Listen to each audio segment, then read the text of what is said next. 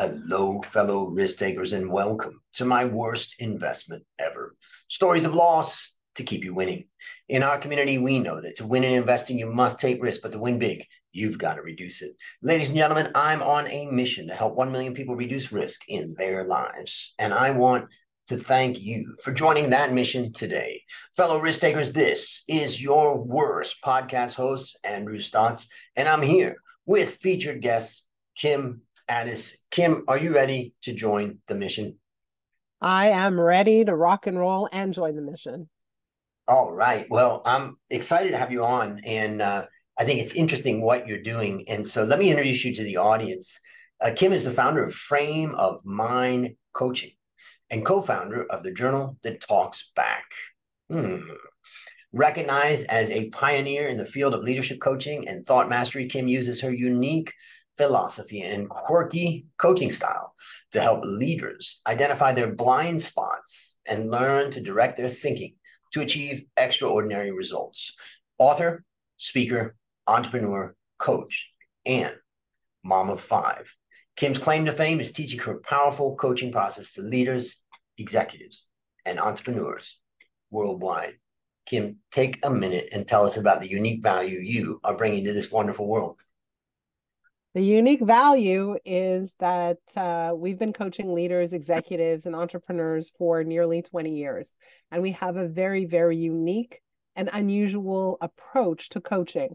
And I can tell you a lot more about it, but I would say that that is the absolute value we bring to the world. Okay, that's got me interested. And also some of the other things in your bio, like quirky. So maybe Quirky. first thing is like, what's the ideal, person that you work with? That like, what's this challenge that they're facing? What's the struggle? Maybe tell Yeah. us about that. So we typically work with what I call the highly driven population, people who are already achievers in some capacity, but they feel like they haven't gotten to maximize their potential yet. They aren't where they want to be. And they typically have four things in common. Number one is that they feel very isolated and alone. They feel like the burden of responsibility is on their shoulders. And while maybe they have people to delegate to, at the end of the day, the buck stops here. And that's very lonely. Number two is that they tend to have conflict or friction with others. Other people don't get them. Other people aren't rowing as fast as they are. Other people don't have the same sense of urgency, and they feel often misunderstood. Number three is that they are people who really, really feel like something's slowing them down and they can't figure out what it is. And so there's a sense of constant or chronic dissatisfaction. Like they think to themselves, I should be further ahead. What's wrong with me? What's slowing me down? What's wrong with my team? What's going on? Why is this so hard? And there's this niggling feeling like they need to work harder, they need to hustle more, and that, if they only put in a little more, then they would get to where they want to go. And number four, it's a term that I invented. It's called slippage. There are people who let very important things slip through the cracks. Things like perhaps their health, their sleep, their fun. Maybe they're not taking enough time to rest. Maybe they're not spending a whole lot of time with their friends because they have this idea that they need to be working. And so a lot of times maybe they're eating too much, drinking too much, but really not taking care of themselves. And you see the wear and tear on their health, their bodies, their minds, all of the above. Isolated and alone, conflict with others, chronic dissatisfaction, and slippage, where important things are slipping through the cracks. So, for any of the listeners that are going through some of that, listen up because we're going to have some fun. And just out of curiosity, maybe you could just tell us a little bit about how you do what you do. Like Yeah. kind of that's who I'm thinking about, like what you do and how you do it so that people can understand So your style. yeah, so philosophically, because we come at it from a very unique vantage point, the idea is that the way you think will determine the results you get. Period. End of story. So the biggest impact on your outcomes is going to be your thinking, your beliefs, your values, like your perspective, the way you come at things. The problem is that to a great extent, you're not aware of your thinking. You have a blind spot. We all do. we're not aware of this very important relationship between our thoughts and our results. And so we keep going at things. We keep trying to do things in the same old way. And the reason we keep trying just to work harder, just do it, more, better, harder, is because of that blind spot, because we are still thinking about things the same way. So when we talk about my approach, what I'm really interested in is, how are these highly driven individuals thinking? How do they think about everything? How do they think about themselves, their relationships, their work, the environment, their upbringing, the world at large? How do they think things are stacked up for them or against them? How do they see everything? What do they believe to be true about absolutely every subject? So how do we coach? Because these people are, as I said, very driven, we create a very intense upfront coaching process. So those first 10 weeks are critical, where there's a coaching call every single week. We record every single call. And the reason we record the calls is so that they could listen to the recordings and hear themselves speak, hear what they're saying, how they're saying it, what their stories are, and how they're telling the same stories over and over again, and how their struggles are the same, but maybe in different costumes. And then in between every call, and here's part of the secret sauce, is we ask our clients to journal in a private and secure online journal with their coach every single day for the duration of those 10 weeks. So at the beginning of the week, they get a journaling question or a prompt, they start journaling. And every time they journal, their coach reads and responds to the journal, asking for more questions, asking deeper, peeling back the onion, really understanding the heart of the matter. Like, what is driving this person? What are the beliefs that are causing this person to feel trapped and stuck? And what we do is we help them shift their thinking in order for them to more easily achieve the results they are going for. And so this intimate relationship via journaling, in addition to the calls, creates like a very special experience for the client, because they're doing such deep work every single day. That's amazing. I mean, in particular, the daily journaling is such a great idea for the follow-up, because I think with the coaching stuff, it's like, yeah, we had a great session and all that. I'll see you next session. Exactly. So from the coach's standpoint, the coach is collecting all this data in between calls. So that really equips the coach to come to the call prepared to do some deep work. But at the same time, the client is doing the work now every single day. In between, there's no silence and there's no forgetting. And it's not like when you get to the call, you have to catch up. So what happened last week? The coach already knows what happened last week because the client's journaling. Fantastic. So your thinking and your beliefs drive your outcomes. Yes. But most people aren't really aware. Maybe they're not even aware of what their thinking and beliefs are, yet let alone that their thinking and beliefs drive their outcomes. You call this blind spot. And then you talked about, the initial 10 weeks is critical with the weekly call, and just amazing, the private, online, secure journal where the coach, where the person being coached is writing every day, and the coach reads and responds to what they're writing, which keeps the engagement. Just amazing. And the thing is that our beliefs drive everything, right? The problem is we're not even aware of some of the things we believe. And I have something I do, like I call it a mantra, where I say I'm healthy, wealthy, and attractive. And then I write down, what does it mean to be healthy? What does it mean to be wealthy? What does it mean to be attractive? And for those people who can't view the screen, you could be knocked out by my stunning good looks. But actually, what you're surprised to know is that I'm not talking about physically attractive. My attractive definition is I attract good people and good things. Amazing. And you do. And then after that, I've written down underneath that the daily actions that a person who is attractive would be doing. And then I aspire to do those things. Here's what's interesting. In a way, you're talking about affirmations, right? Yep. And I mean, I have a certain perspective on affirmations. If you stand in the mirror and you say, if I say I'm healthy, wealthy, and attractive, and I don't believe it, if in the back of my mind, I'm saying, yeah, who am I kidding? Then that affirmation can have a negative impact. But what you are talking about, what you are doing by writing down what it means and defining it, makes it believable for you? Oh man, so I'm getting my coaching right now. I love it.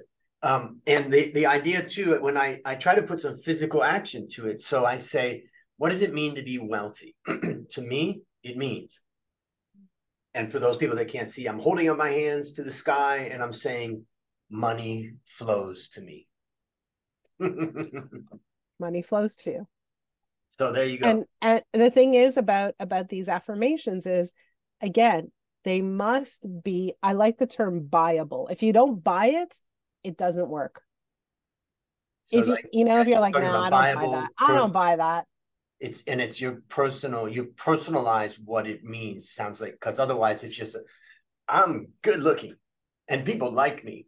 Well, okay, that kind of works, but if you don't believe it, you got to really put a better narrative on it, maybe, or a more personal narrative. Right. And you've got to start from a place of believability, and then you need to trade up one thought at a time. And Right. So if I yep, look at the in the mirror and I say, wow, I'm a supermodel, right? The back of my mind is going like, who are like, really, who are you kidding? What kind of joke are you telling me? But if I look in the mirror and I say, hey, like I look pretty good for my age, that's something I would believe. So we must always start from looking at what is it that we really believe.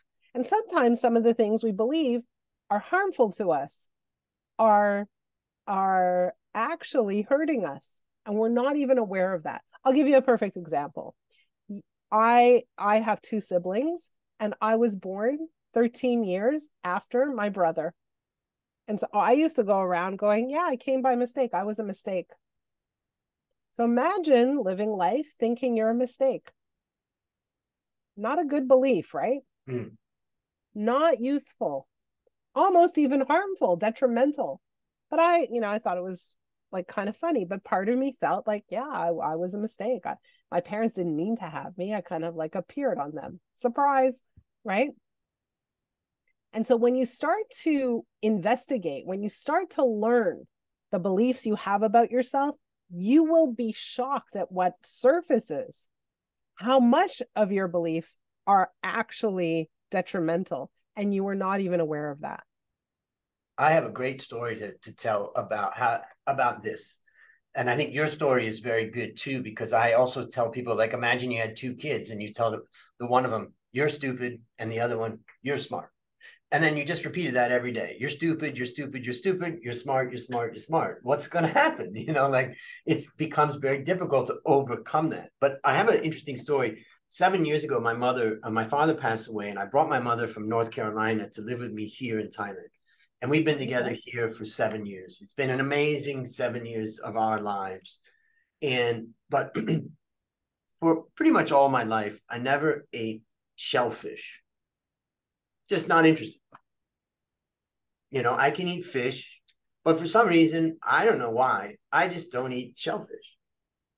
So my mom came. We were talking after a couple of years. We were talking about, you remember the time when we had the holiday when we were kids, when I was a kid, and we went to the beach. Yeah, okay. And then she says, yeah, do you remember that Daddy got sick with hepatitis, and the girls did too, and it was only you and me that weren't sick, and they were quarantined in their room. That was when they used to quarantine the sick people, right?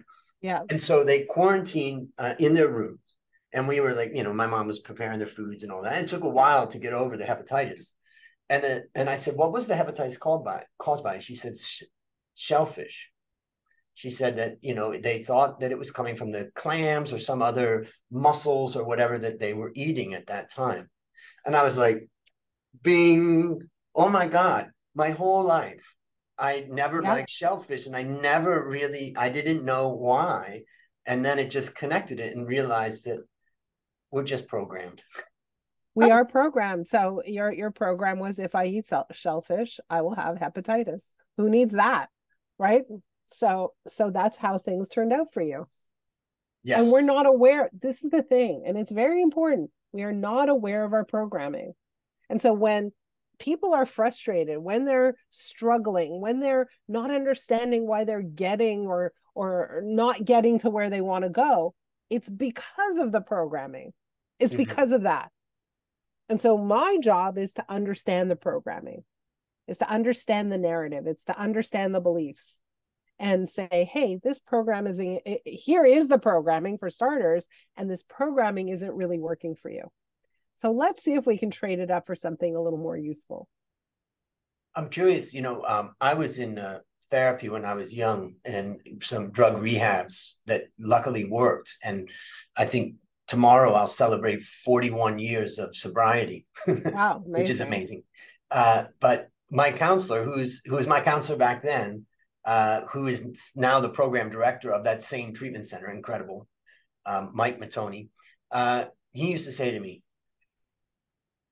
you can't think your way into better acting. You have to act your way into better thinking.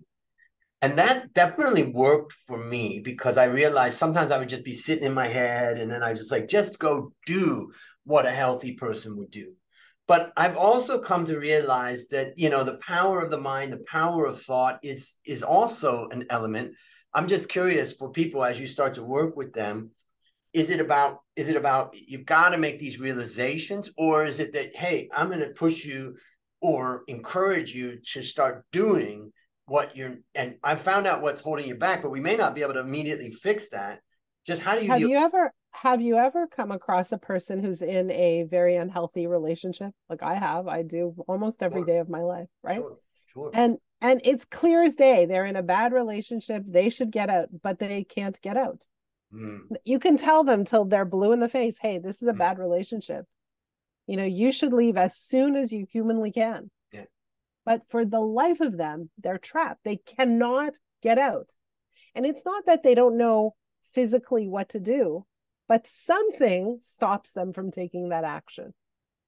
Right. So we'd love for some people to just get up and go and come on, just start taking action. Right. Just get to it. But something paralyzes them. And if we don't take the time to understand the paralysis and unlock it, they'll stay there for a very long time. I've seen it Yeah, that's, over and over and over and over and over and over and over again. and it sounds like also, they probably got friends or family that go, you got to get out, come on, but that's a hard one. Whereas maybe someone like yourself is helping them observe, and you're planting a seed, helping them to start to become aware, so that then when the time is right, they know what to do. Yeah. And I will add this. How much of our lives is driven by fear? Unconscious fear. We're not even aware of it. Right. And so what we need to do is like surface that fear and say, okay, so here are the fears. How real are they? How much are they invented or made up? And how tightly are you wrapping your arms around this fear? Oh, what a great discussion. And I know for the listeners and the viewers, there's so much to unpack there and to think about, and we're gonna talk a little bit more about that, I think, later. But for right now, let's get into this. My worst investment. Oh my gosh. Well, now it's time to share your worst investment ever. And since no one goes into their worst investment thinking it will be, take a minute and tell us about the circumstance leading up to it, and then tell us your story. Okay, I'll tell you my story. So before I ran this company, Frame of Mind Coaching, I used to own another company called Upward Motion. And at Upward Motion, I had two business partners. The one of them was a good friend of ours, and the other one was my ex-husband. So hopefully that tells the story, right? For starters. But what did we do at Upward Motion? We used to build software. We used to build simulation-based assessments. The purpose of those assessments was to help people make better hiring decisions.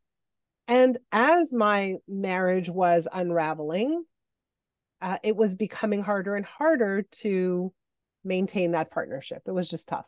It was just hard. Mm. And what ended up happening, long story short, and I'm going to make it a little short, is that I ended up selling my business to my ex-husband. The problem is I didn't know anything about selling businesses. I was fairly young.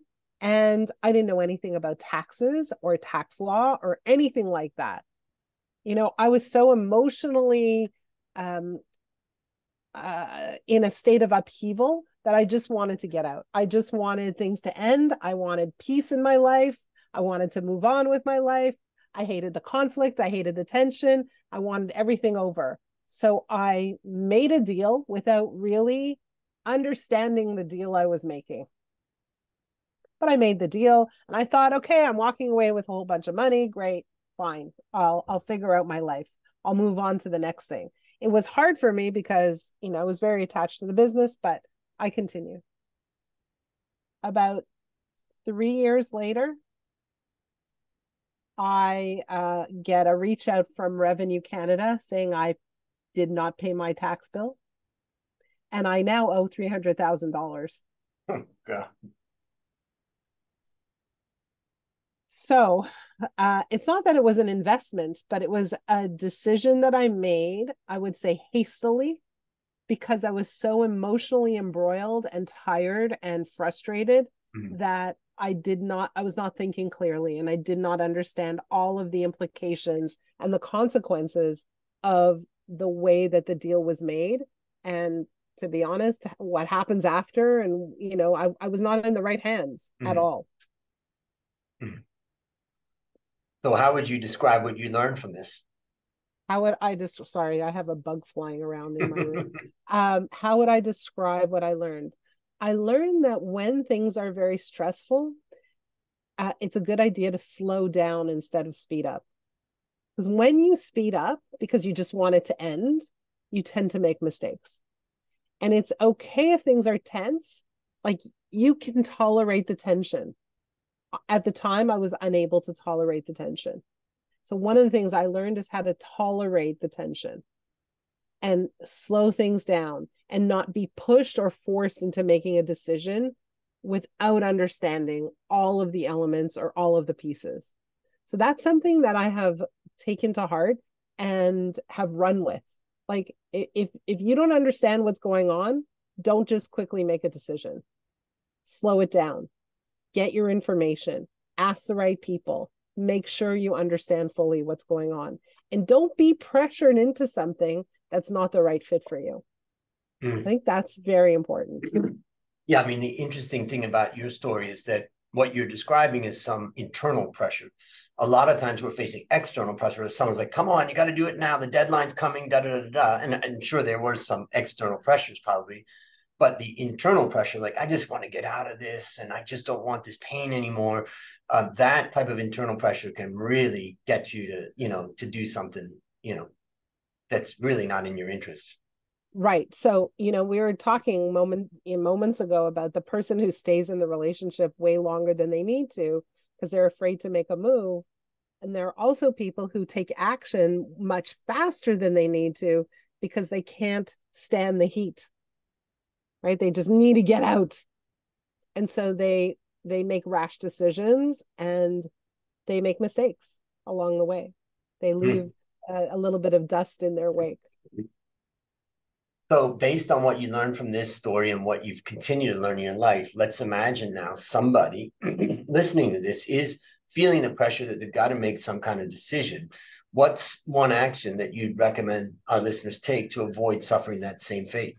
Well, one of the questions I would ask is what is the rush? What is the belief you have that makes you feel like there's an urgency to making this decision? And a lot of times we feel that there's pressure, and you're exactly right, that we put upon ourselves. So where does that pressure actually come from? What are the facts around pressure? What are the timelines? Let's really look at when this decision needs to be made. And let's look at whether or not you're prepared to make the decision if you have all the information and all the facts.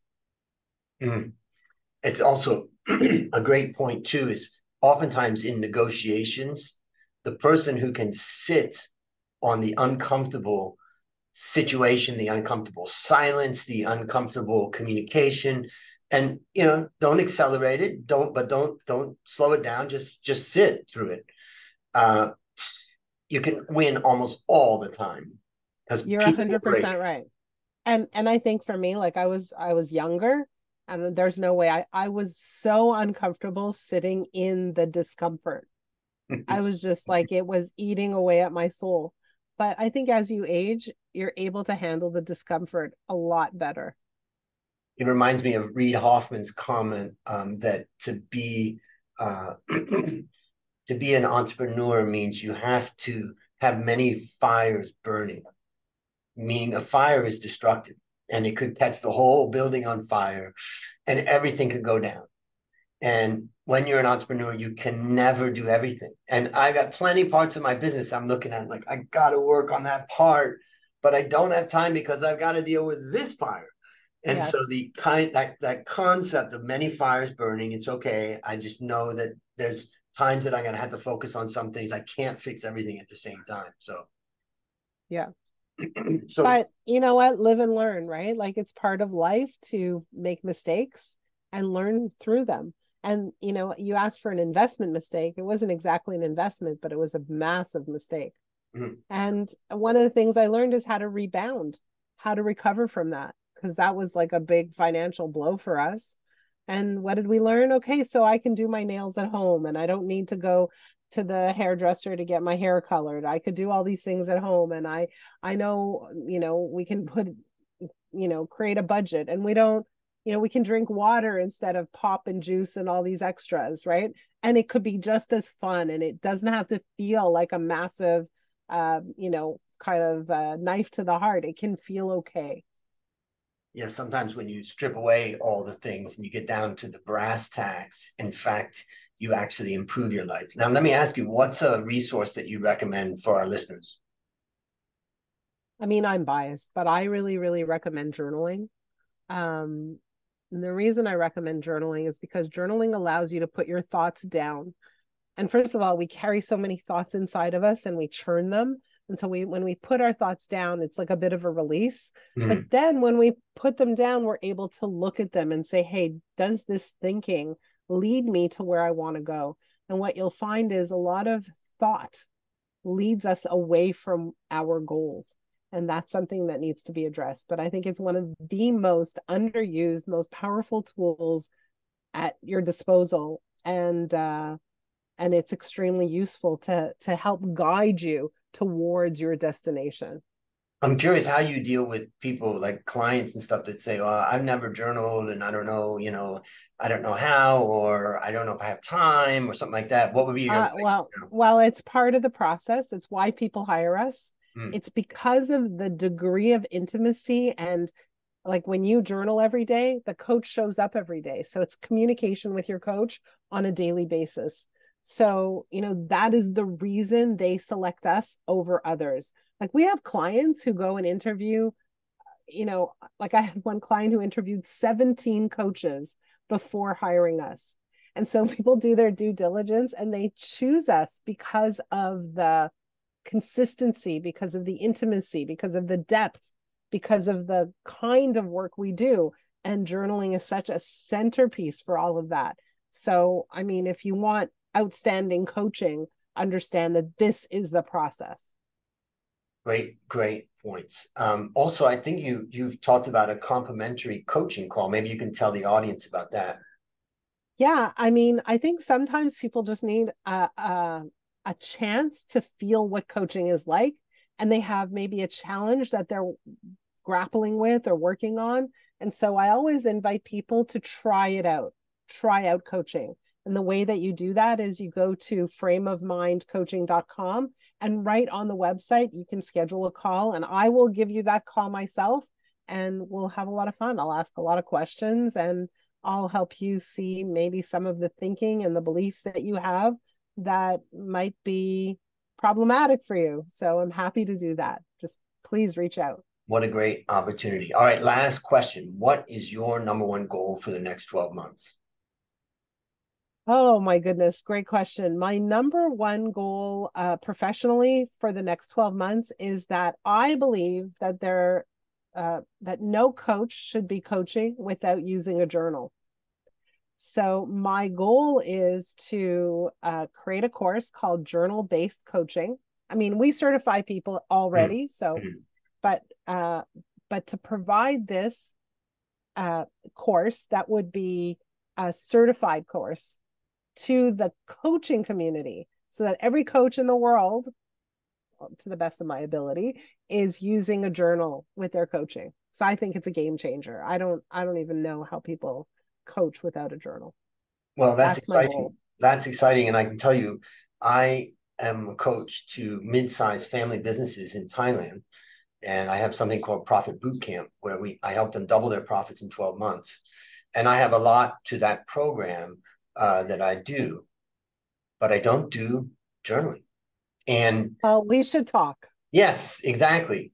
But I just want to say that you've opened my mind to that, and I really appreciate it. So, all right. Well, listeners, there you have it. Another story of loss to keep you winning. Remember, I'm on a mission to help 1 million people reduce risk in their lives. As we conclude, Kim, I want to thank you again for joining our mission. And on behalf of Ades Academy, I hereby award you alumni status for turning your worst investment ever into your best teaching moment. Do you have any parting words for the audience? Thank you for having me. Thank you for spending this time with me. And I hope to meet some of you face to face or one-on-one at some point. But Andrew, thank you for all the work that you do.